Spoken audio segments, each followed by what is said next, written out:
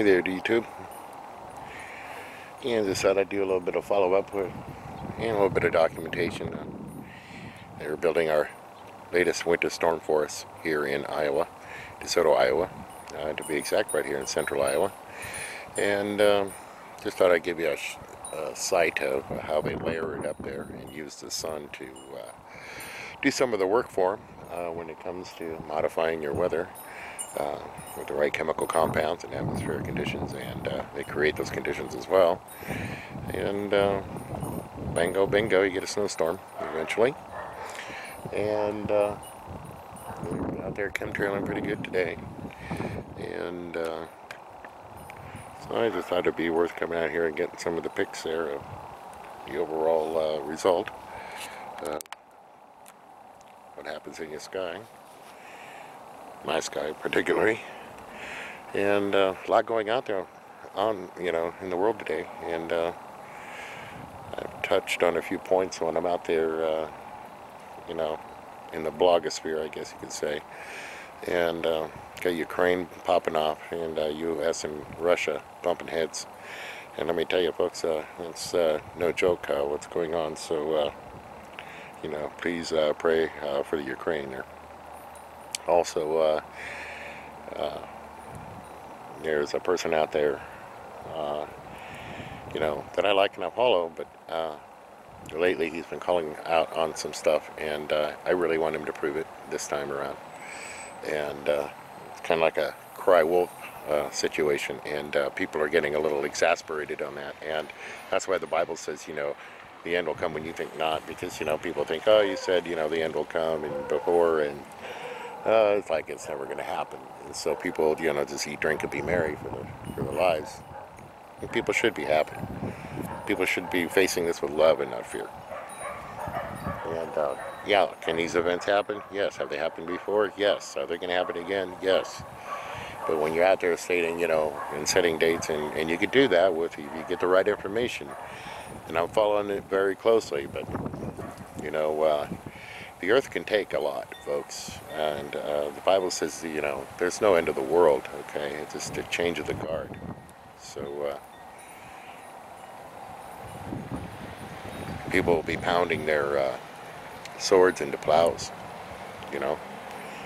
and I kind of see the beginning of that when you got the thing going on in New Mexico, and with that whip facility. Our militaries are going to grind to a halt, folks.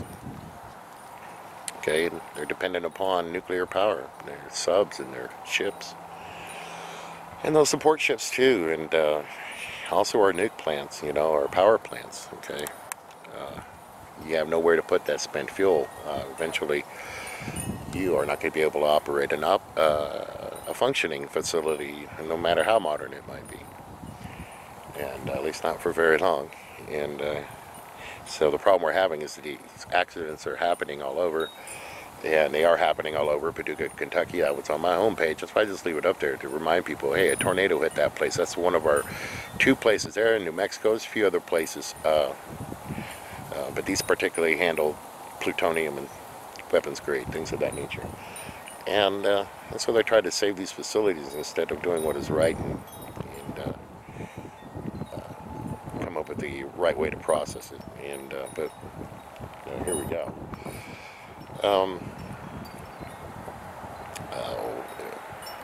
Putin and Obama, bumping heads.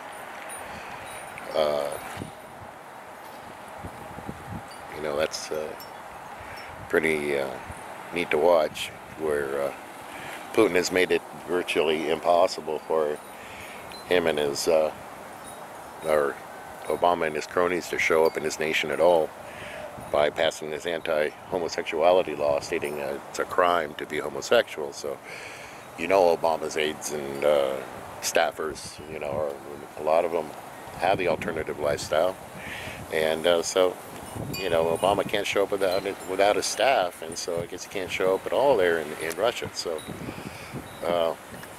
I think that's the motivation behind that rule, because I really don't think that Putin likes Obama at all.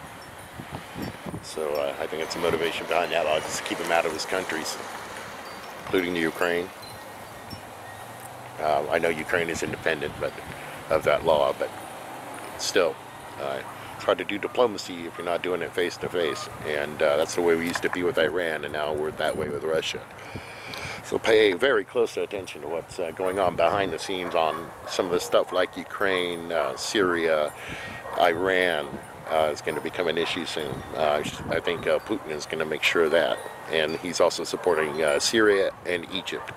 Okay, promising Egypt a lot of military aid in return for putting a huge military base there in Egypt.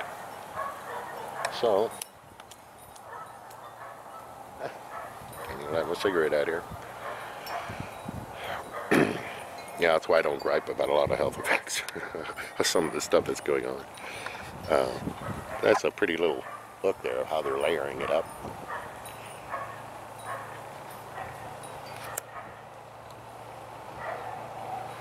Like I said, it warmed up today. I'm feeling kind of cooling off though, and we had snowpack today. All this was under about 4 inches of snow and ice. So melted it all off, as you can see around across the street, things of that nature. You can see the pack that where the sun didn't hit, but where the sun did hit, this is all in the sun and melted it all off. And so that sun is warm. We've been in the cooler though, and in negative territory as far as temperatures have been concerned here in Iowa. And so today was 32, and it's like shorts weather. So yes, finding ways to stay warm. Here comes one of my neighbors that I don't like very much. Watch, he'll probably cuss me or something.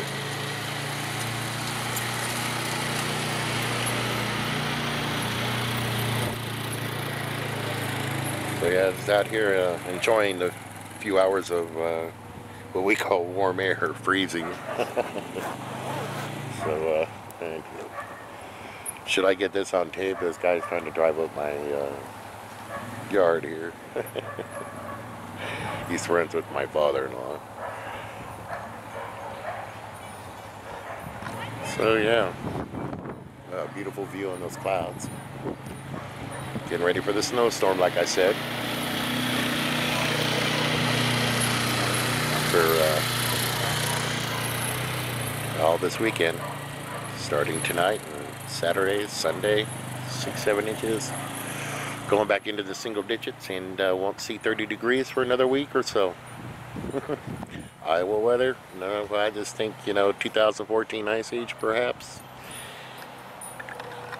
That's what it feels like here. We haven't been above freezing since November, hardly. So we've had a couple of warm days, yeah, but mostly below zero. Single digits, teens, Very cold. Actually, I have my door open now to let it air out there. Just exchange the air every once in a while. But you got to be careful nowadays, You know what's in our air. It's better just to keep your doors locked up tight. To live is Christ, and to die is gain. So I love you all, folks. Take care. Have a good day.